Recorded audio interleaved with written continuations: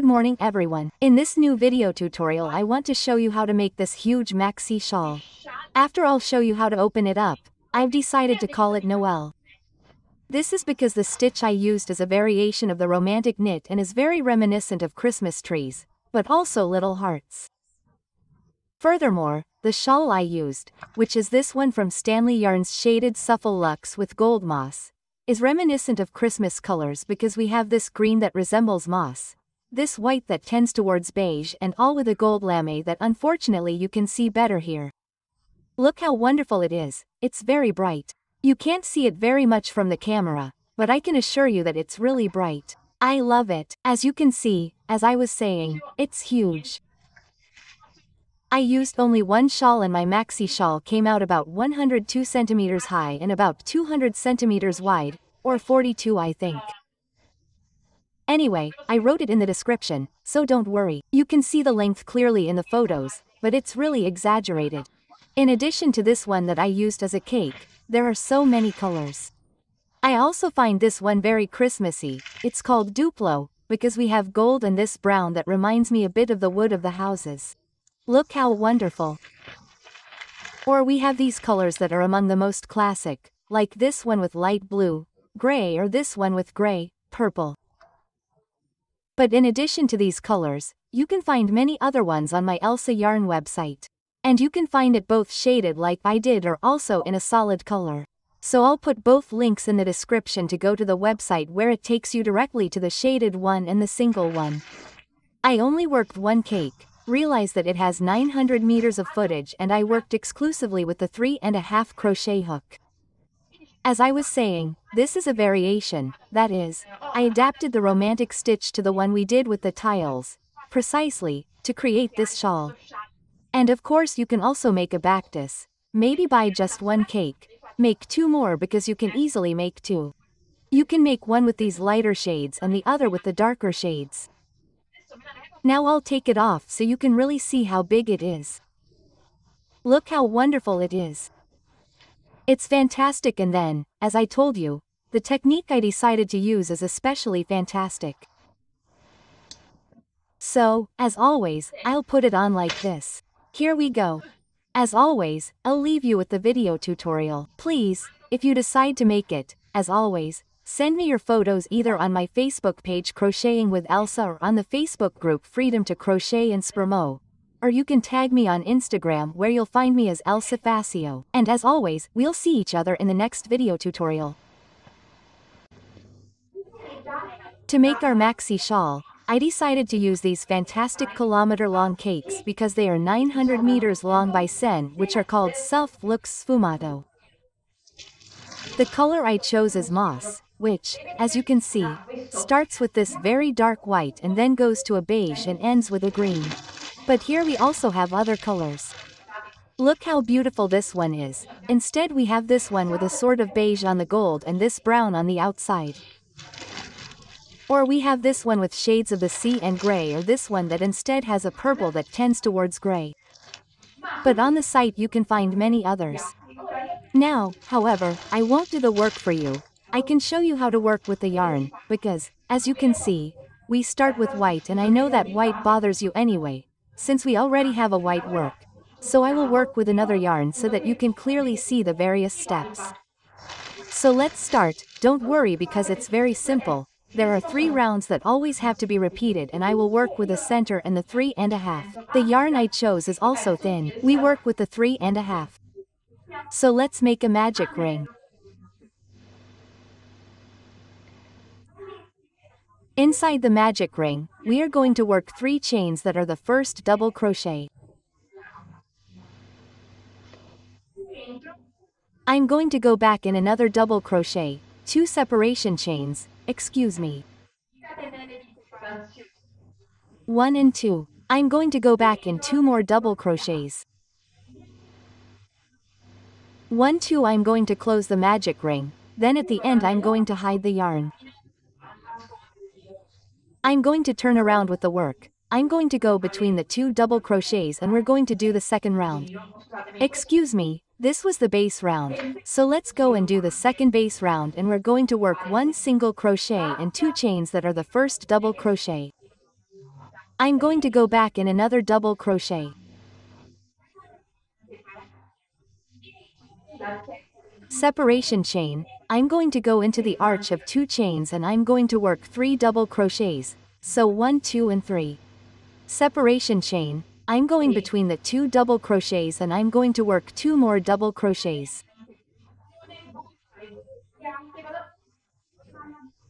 1 and I'm going back in 2. I turn around and make my third basic round, so I go between the 2 double crochets and I always make a single crochet and 2 chains that are the first double crochet.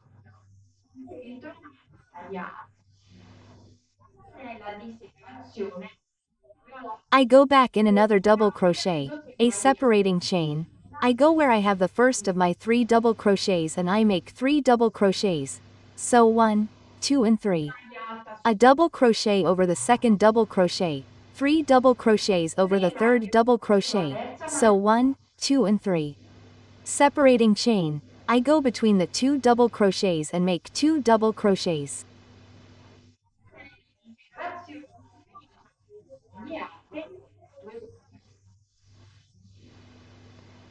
1 and 2. I have finished the third basic round like this. I turn around and make my fourth basic round. Inside the between the 2 double crochets I always make 2 double crochets, so single crochet, 2 chains. I go back in a double crochet, 2 separating chains. I go over the first of my 7 double crochets and I make 5 double crochets.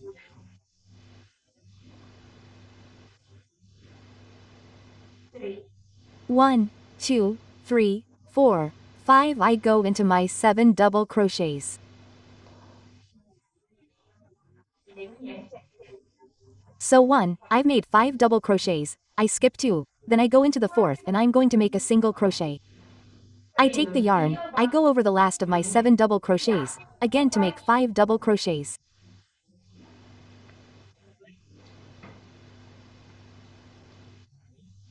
One, 2, 3, 4, 5, 2 separation chains.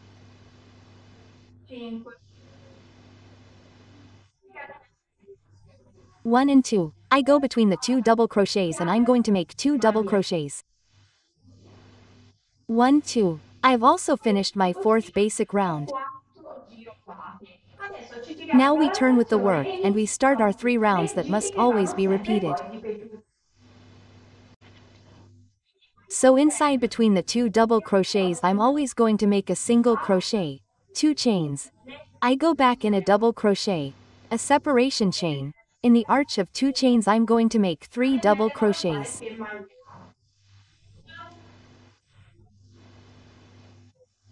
1, 2, 3 T3 3 chains 1, 2, 3. I go where I have the single crochet and I make a double crochet.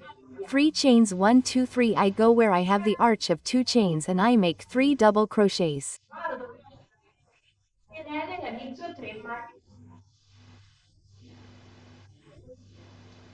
1, 2, 3 separating chain. I go between the 2 double crochets and make 2 double crochets. 1, 2. I turn with the work and go to make the second round.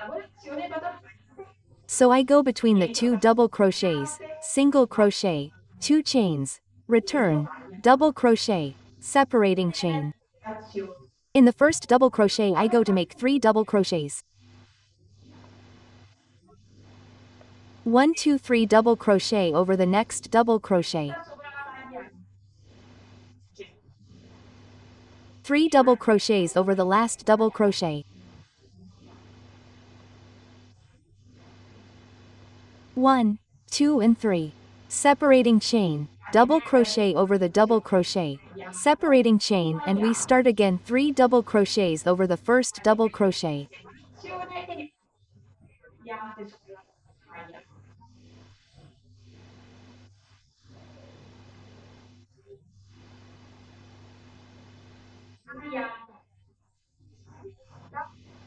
1, 2, 3 double crochet over the second double crochet, 3 double crochets over the last double crochet. 1, 2, 3 separating chain, 2 double crochets between the 2 double crochets, 1, 2. We turn with the work. We go to make our third and last round. So we always go between the single crochets and between the stitch between the 2 double crochets and make single crochet and 2 chains. We come back, double crochet, 2 separating chains. I go where I have the 7 double crochets and over the first I make 5 double crochets.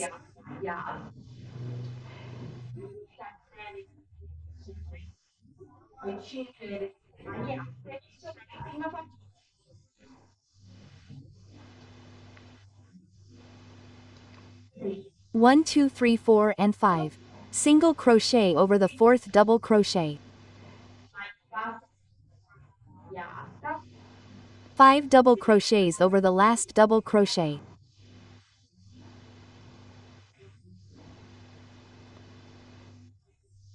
1, 2, 3, 4, 5 separating chain. I skip the double crochet. I go directly to where I have the first of my 5 double crochets and I go to make 5 stitches. Of my 7 double crochets and I go to make 5 double crochets.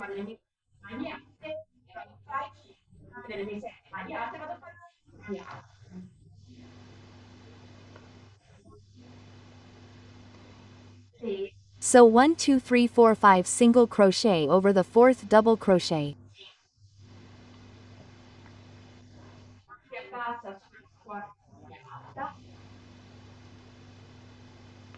5 double crochets over the last double crochet.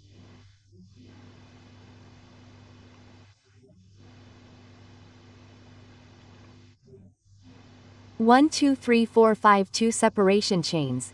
I go between the 2 double crochets and make 2 double crochets, 1 and 2.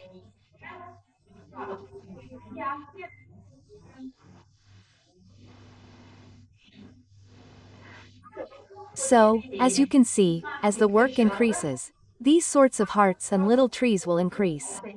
In fact, here we had 1 heart, here we have 2 and here we have our first little tree. Now I'll show you the first round again because I'll show you how the groups of 3 double crochets and the double crochet of the first round alternate. So we turn with the work and still between the 2 double crochets we go to make single crochet, 2 chains. We go back, double crochet, separation chain, arch of 2 chains. We go to make 3 double crochets. 1, 2, 3, 3 separation chains. Where we have the single crochet, we go to make the double crochet. 3 separation chains where we have the end of 1 heart, the beginning of the other. So between the 2 groups of 5 double crochets, we go to make 3 double crochets. 1, 2, and 3. 3 chains and again a double crochet where we have the single crochet.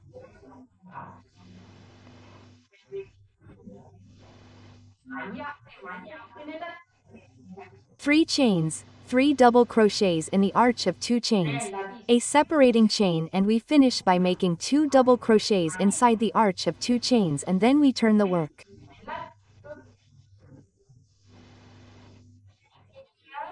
Again we will make 3 double crochets over the first double crochet, 2 stitches, 1 double crochet over the second, 3 double crochets over the third, 1 chain, double crochet over double crochet, chain and again 3 double crochets, 1 double crochet, 3 double crochets, chain and so on.